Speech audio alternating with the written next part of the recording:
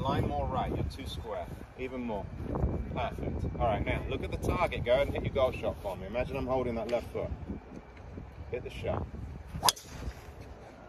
Awfully close. The path is good, okay? Yeah. Club face a little close to path, that's all. Foot felt it was anchored, though. Way more stable, you agree?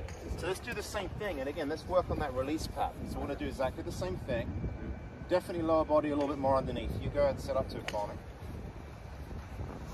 And as we're coming in there, we're straightening the left arm a little too much, and we've got a little too much rotation in here, right? So again, we're going to maintain some flex in this back arm as you move into impact. And the release is a little bit more this way, right? Yeah. So now you can start to feel how the back of your right hand is starting to work up a little bit more, as opposed to over. All right?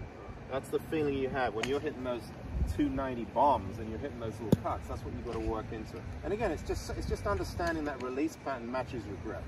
And then every 3 or 4 cuts, go ahead and hit a couple draws, just to keep things on the straight and narrow. You don't want to be hitting all your shots from right to left.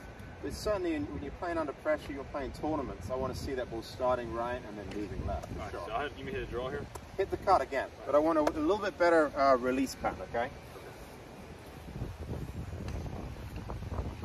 Look at the target, let's go ahead and move it right to left.